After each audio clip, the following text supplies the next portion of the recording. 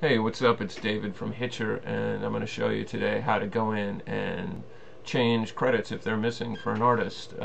This is our app Hitcher for Spotify. If you haven't used it yet, you go into the app finder and you find our app in the scroll list here.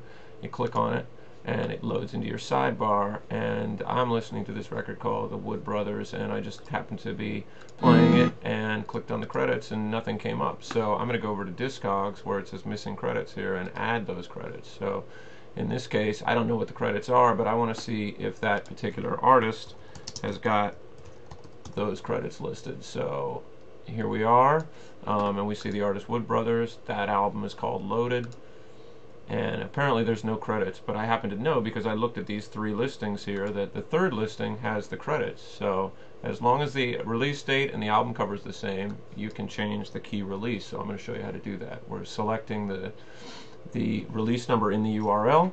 We're going to go to all versions of this release. We're going to go to data correct edit, and then we're going to edit master release, and we change the key release. Boom, that's the new number. Preview, save changes, and it's done. Now when we go back into Hitcher, we play a different artist. This is a Chris Whitley record I love here, and I'm going to play that and go back to the Wood Brothers and play their song, and voila, the credits appear.